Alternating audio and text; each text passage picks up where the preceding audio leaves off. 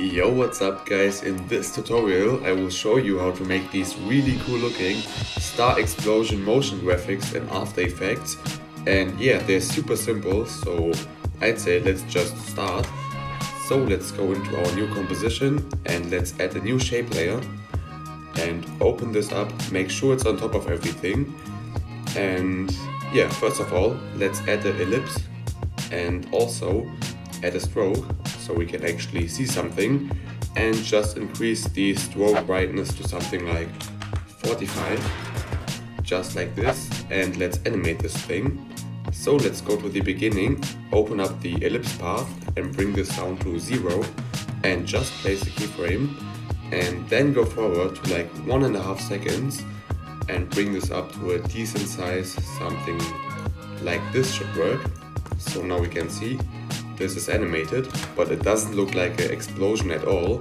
So let's make this a bit more faster at the beginning. So for this, let's open up the graph editor with this tab and press on the size again and click the easy ease setting right here, and let's press on the first keyframe and just bring this up.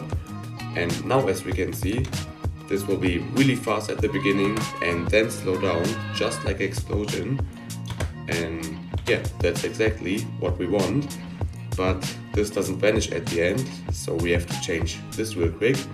So let's also go to the beginning and put in a keyframe at the stroke brightness, and then just go to the end and also put in 0 in here, just like this. And now as you can see, yeah, it will vanish really smoothly, but maybe we can also bring this keyframe a bit to the left so it won't just stop at the end, so look a bit smoother even. So yeah, but this is a circle and we want a star, but we can make a really easy thing by just applying the pucker and bloat effect. Open this up and play with the amount, and as you can see, as we turn this into a negative value, we get this cool star shape. And yeah, now we have this really cool looking star explosion, and it's super simple.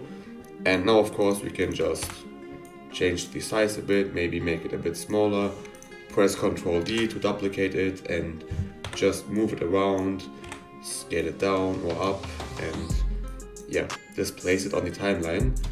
And now we got multiple cool starburst animation effects.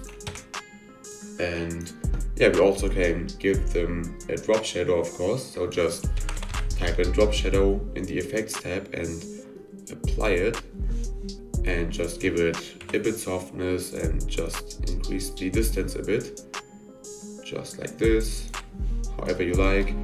And yeah, that's it already.